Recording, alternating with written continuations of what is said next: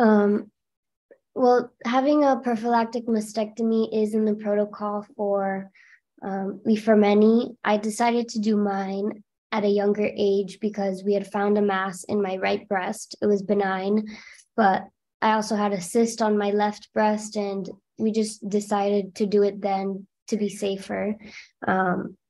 It was a big decision for a young person to make. I was 20. There's a lot of things that go with that decision.